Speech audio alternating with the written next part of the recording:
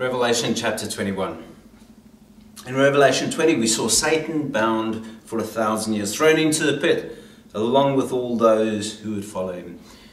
We got that angel that comes down and binds Satan and throws him into the pit for 1,000 years. We see the first resurrection and the final battle against God on earth, and the incarceration of the beast, the false prophet, in the lake of fire and sulfur, and all those who would follow them. John was also shown a glimpse of the great white throne judgment, with the dead, great and small, standing before the throne of God. Books were opened, and if the names were not in that book, the Lamb's Book of Life, they were thrown into the lake of fire. It's a scary, scary thought that people would not have their names written in there. Death and Hades, the two instruments that God uses to be able to sort people out, is then also thrown into the lake of fire. There's no longer use for them. There's no longer going to be a place where they will be needed. The lasting vision of the 20th chapter is the 1,000 years of Jesus' reign on earth. It's something that we can't even imagine. I don't know about you, but I would love to see 1,000. I mean, I would love to see 10 years on the earth without a war, but that seems to be something that is just not going to happen in our lifetime. With Satan bound and evil bound up, safety, peace are the norms on earth. No disease, no aging, no fear, no worry, just heavenly peace with Jesus at the center of all of humanity. People will be priests of God and of Christ, and will reign with him for 1,000 years. We now get to chapter 21, the second last chapter in the last book of the Bible. Here in this chapter, we see what John saw and we hear what John heard.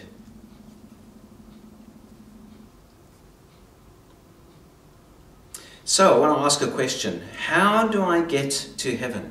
If you read through Scripture and you don't quite know, there's a question that will be asked that I'm hoping we can explore on a later time, is how do I get to heaven? What do I have to do to get to heaven? Is it a chore that I have to do? Do I have to say so many prayers? Do I have to go on a pilgrimage? What do I need to do to get into heaven?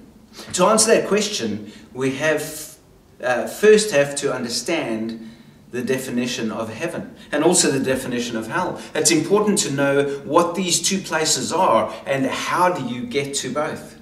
Well, heaven is the home of God, the abode of God, the place where God resides, outside of time, outside of space. We know in our world there are three different heavens. First of all, the Earth's atmosphere is called the heavens. That goes right up until the space starts. Then we talk about outer space. Outer space is way out there where the Hubble has gone, and even further than that. And then thirdly, the third heaven is God's domain, God's home. The first two we know all about through our experience on earth. We see documentaries about the skies, and we see documentaries about the planets. And like I said, Hubble telescope has shown us what is out there, just a fraction of what is out there. But there's galaxies upon galaxies upon galaxies, even further away, that we have no known clue of what is happening. As I've said, the first two heavens we know by experience, but we're unable to know the third heaven, because that is the abode of God, and there's only one person that has come down from heaven and has gone back to heaven, and that is Christ our Lord. No one except Jesus has done that, and he has given us all we need to know about heaven by the way of the Holy Spirit. The Holy Spirit speaks to us and encourages us as to what is heaven, or what heaven is, through Scripture. In Scripture we read about what heaven is like, what it exists for, and who gets to be there. As we know, there are two realities that everyone will live for eternity, either in heaven or in hell. See, there's going to come a time when the great white throne judgment will happen and people will stand before there. But everybody will rise again from the dead, if they are dead, and they will enter into two realities. It'll either be in heaven with God, or it'll be in hell with Satan and his like. So now we know that you have to be saved to be in heaven. What about hell? What do you need to do to be in hell? Well, you need to reject Jesus. You need to reject the Holy Spirit. You need to say, I can pay for my own sin. I can do whatever I want. It doesn't matter. What is hell like? It is a place of eternal torment. Eternal punishment. Imagine being punished forever. Imagine for the rest of your life, say you in your 40s or 50s, and you've got another 20 or 30 or 40 years left. And for those 20 or 30 or 40 years, you are punished every second of the day. Would you enjoy that? No, you wouldn't. You would not enjoy that. Hell is a place where relief of pain is never experienced. Not experienced, never. There's not even a glimmer of hope in hell. If we have a look at really popular passages like Luke 16, where Jesus talks about the rich man and Lazarus, it's a place of separation from God and anything good. I know you've been to funerals where they joke about that it's going to be a party in hell, that all of their friends are going to be there and they're going to have a great time. They are not. There's not going to be any love. There's not going to be any peace. There's not going to be any security. There's not going to be any mercy there. Nothing good would exist in hell. We read that the gate is wide and the way is broad that leads to destruction, and many will go down those roads. Jesus not only references hell, but describes it in great detail. We've seen in Luke 16 where he talks about it as a place of torment, a place of torture, utter torture. In Mark 9:43, he calls it the unquenchable fire. There's places on earth where a fire has been burning for hundreds of years, where it just carries on burning and burning and burning. It will not be put out. Now that's exactly what hell's going to be like. Unquenchable fire. A fire that just keeps burning. Mark 9:48, it says, where their worm does not die. You will never die in hell. You will just be tormented for all of eternity. Matthew 25 verse 30 says, a place of outer darkness. I know when they've shown documentaries about outer space and they talk about the darkness that exists out there, it's going to be nothing in comparison with what's going to exist in hell.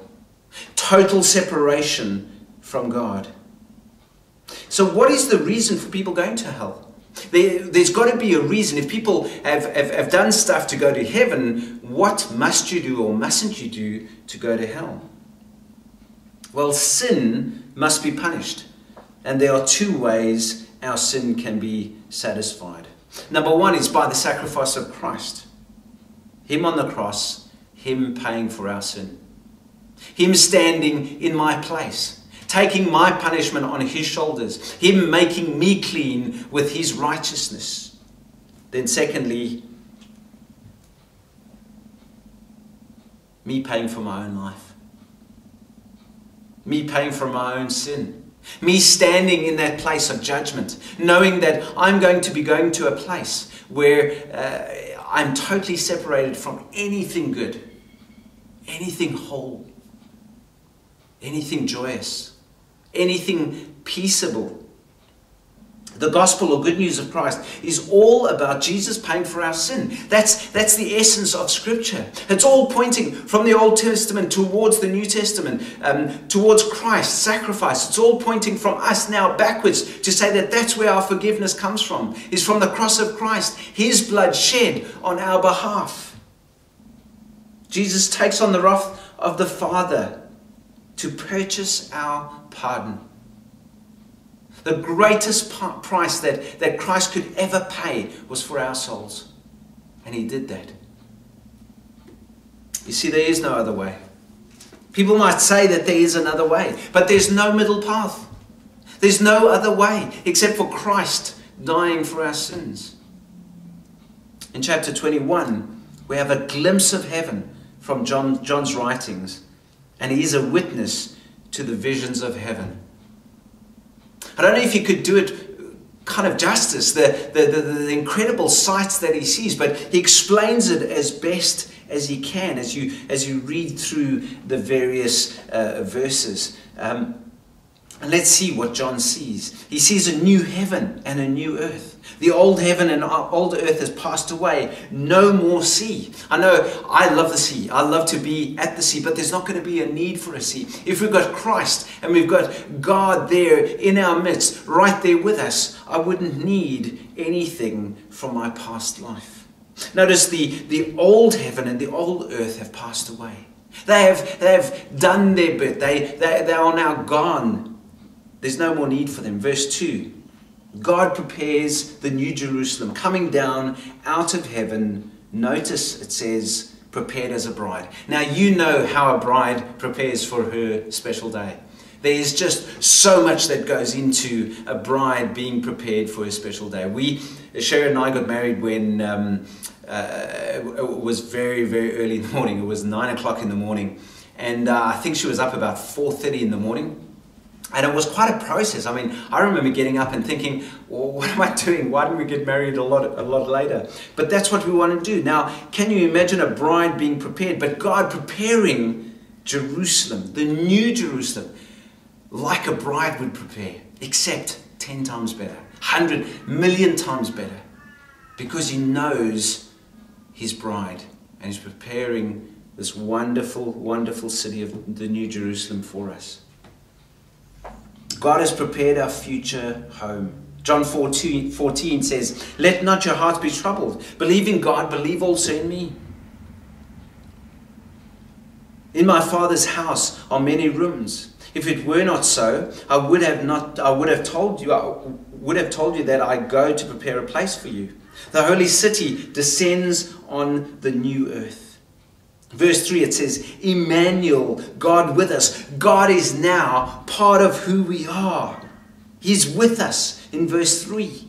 And I heard a loud voice saying, behold, the dwelling place of God is with man. He will dwell with them, and they will be his people, and God himself will be with them as their God. We had a glimpse as to what Emmanuel would be like as Jesus on earth walking, but now it's going to be totally different. No more sin. No more degradation, God with us. The holy city. Verse 4, what's the result of God being with us? He will wipe away every tear from their eyes, and death shall be no more. Neither shall there be mourning, nor crying, nor pain any more. For the former things have passed away. The former things, what are the former things? Well, all the horrible things in life. The things that have brought us down, the things that were sinful in this world no longer exist because God is with us. And he says he's making all things new. Verse 6, God, who is he? Well, he's the Alpha and the Omega, the beginning and the end. He is like no other. Nobody else in all of history is like our God. Look at verse 6. There's going to be a reward.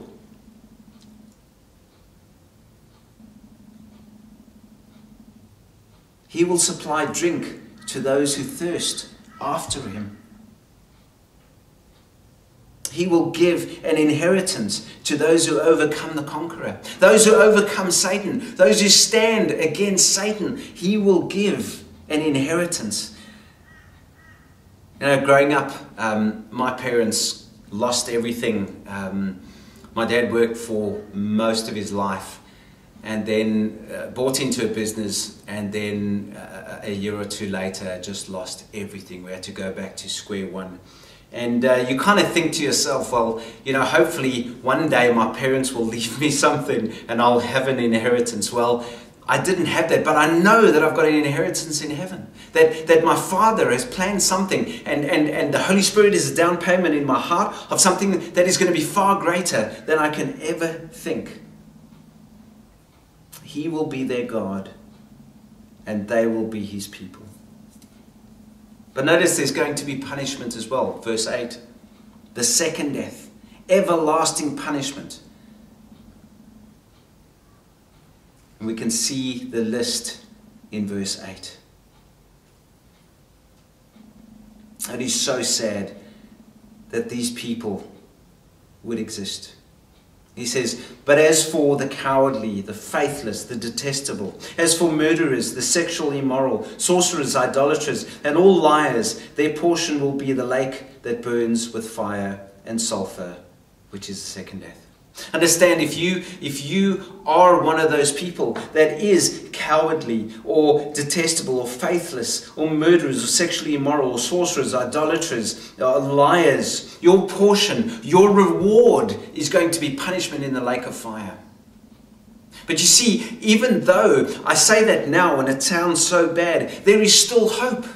There is still hope that you can be saved, that Jesus can pay for your sin.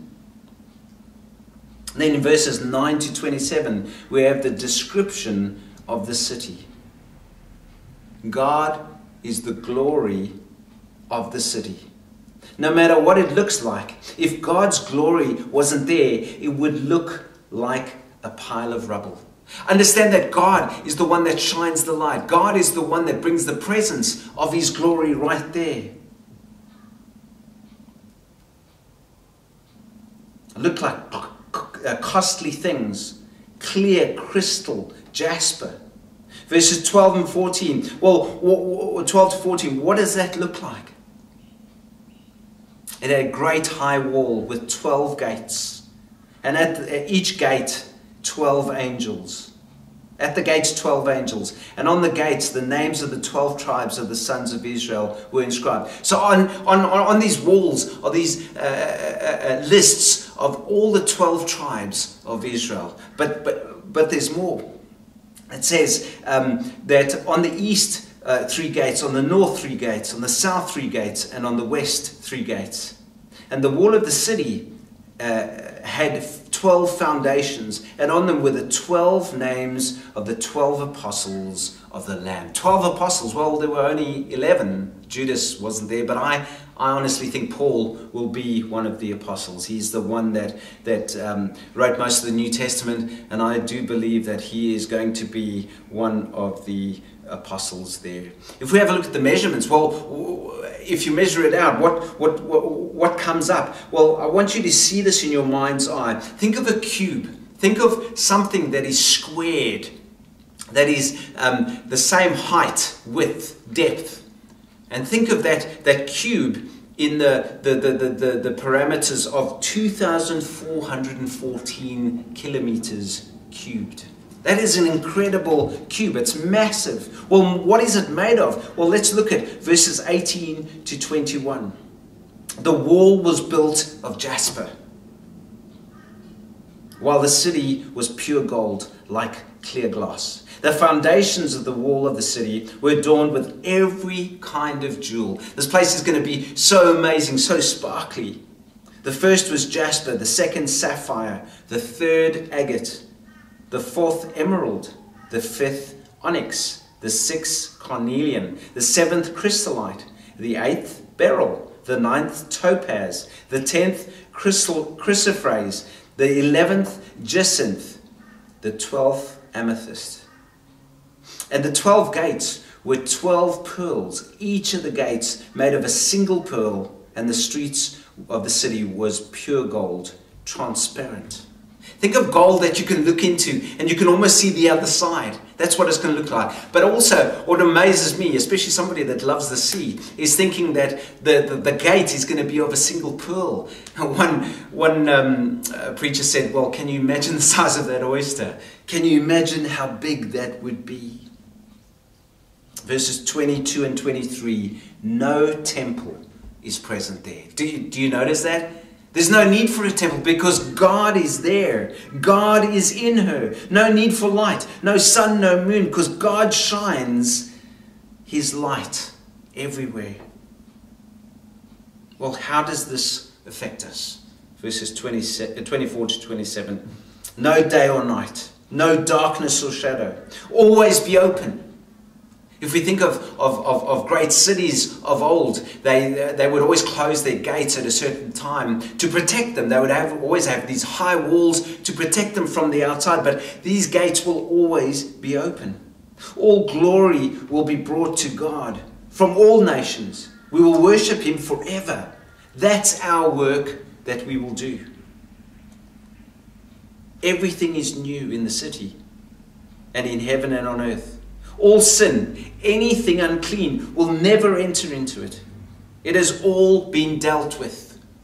All been dealt with. No evil deeds will be there. No falsehood. Only those whose names are written in the Lamb's book of life. Those are the only ones that will be there. Isn't that amazing to see that God knows the names of those people already? And they're in that book. And one day that book is going to be opened. And all that list of verse 8 is not going to be there.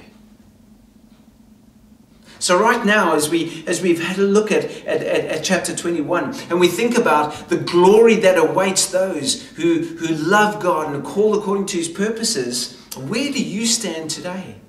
Where is your heart? Has Christ paid for your sin? Has He paid for everything that's in your life? Do you live your life for Him, or do you live your life for yourself? Will you one day see that place, or will you be in the lake of fire? These are serious questions. And I know people are just going to say, oh, that's for the future. No, it's for now. How we live in heaven is determined by how we live now. Everything we do here echoes through eternity. You're either with Christ or you're against Him. Do you want to experience this beautiful new heaven, new earth? This wonderful city that's 2,414 kilometers cubed, where everything is just so beautiful. The gold is almost translucent. Wonderful city walls. Beautiful city prepared like a bride. Come to Christ. Explore what He's done. Read God's Word. If you've never read God's Word before and you've just stumbled upon this, please go to God's Word. Read the last book in the Bible called Revelation. Jesus reveals Himself to us. Come to Him. He's paid it all for you. Let's pray. Father, we are just so thankful that we can come, understand your Word, and live accordingly. Lord, we ask that you would really touch people in a special way to understand your Word and then live accordingly to it. Father, we give you the glory, the honor, and the praise for all that you are. In Jesus' name we pray. Amen.